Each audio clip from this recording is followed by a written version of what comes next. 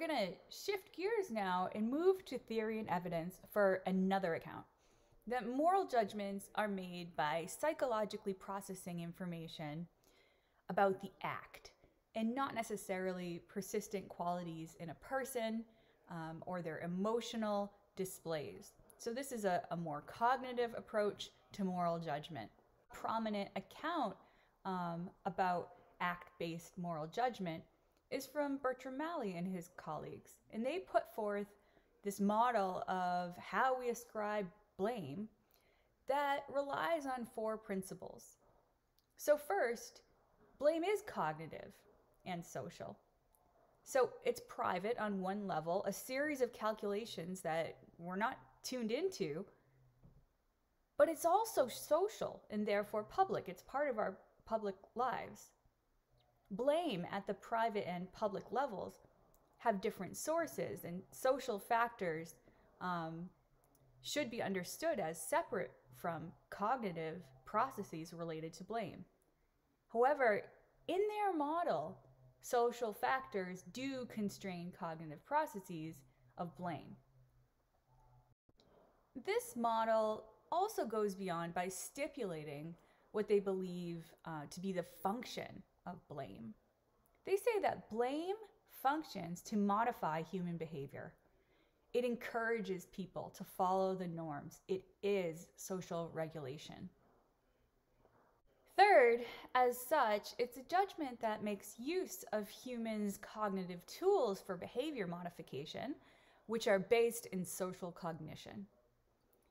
This social cognition, as we'll soon see, includes evaluating people's intentions and motivations. Finally, the model stipulates that because blame is so powerful, so high stakes, and it can damage people's lives, blame judgments typically require warrant. People demand justification for blame judgments. Warrant is a supporting reason for the attribution that indicates why a person deserves the evaluation. Malley and colleagues present, after this list of specs about their theory here, their opus, the path model of blame. And here it is laid out in its entirety. And we're going to walk it step by step in the next several slides. Malley and colleagues note that their path model of blame, it begins at step 1, event detection. So the focus is on the processes that emerge due to an event or an act. Let's go down this path. I'm going to use questions to help clarify the steps down this path. That's not meant to indicate that some explicit, conscious question-asking process is going on. It's for illustration. On the path model, blame begins this process if the social perceiver detects that an event violated a norm. What was that? There was a norm-violating event. For example, a person falls to the ground. A cat screeches and bolts. A tree almost lands on a woman. A couple is in a car accident. A man screams into a phone. These are all norm-violating events that might trigger someone to go down the cognitive path toward blame. This norm-violating event then triggers, typically implicitly, assessment of agent causality. Who just made that happen? Why did that just happen? So here, we're trying to trace the cause and determine, did an agent, a person, or a group cause that event? At this point in the path, if no agent, person, or group is causally linked to that event, that norm violation, so for example, a tree almost lands on a woman, and it's because of hurricane-force winds, or a cat screeches and bolts, and it's because it got its tail stuck under a rocking chair, we might feel concerned, sad, angry, worried still. But blame is not relevant because there is not a causal agent that can take that blame. There's no target for it. If agent causality is established, however, The perceiver judges whether that agent brought about that event intentionally. So moving from agent causality to assessment of intentionality. In essence, this step represents that question. Okay, they did it, but did they mean to do that? Once this judgment is made, this then leads to two different information processing paths to blame. Say the answer is yes, that causal agent is judged to have acted intentionally to bring about that norm-violating event.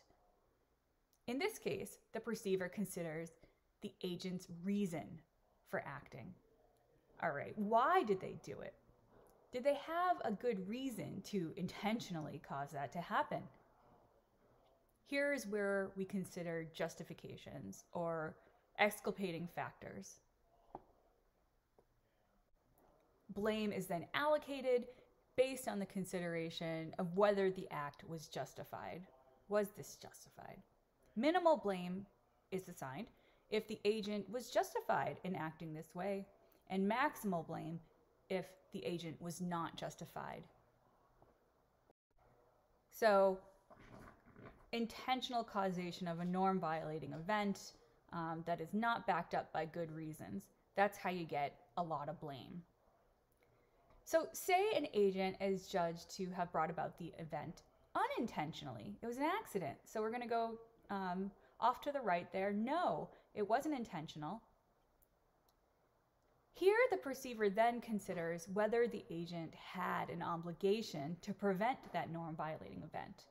So here, the question, well, okay, it wasn't intentional. Could it have been prevented? Is considered. If not, low degrees of blame or no blame is allocated to that individual. So if a person accidentally caused a norm-violating event and had no obligation to prevent that event, they're likely to be assigned low or no blame in the path model. If the person unintentionally accidentally caused a norm-violating event and did have an obligation to not cause that norm-violating event, then there the model says that people will consider typically capacity. Did they have the capacity to actually fulfill their obligation to prevent that norm-violating event? Now, if they didn't, for some reason, like they were physically not able to meet that obligation, then they're likely to be assigned low or no blame, or if they're prevented or forced from fulfilling their obligation. If they did have the capacity to fulfill their obligation, and even though they didn't mean to, they caused a norm violation, in this model, people are likely to still ascribe some degree of blame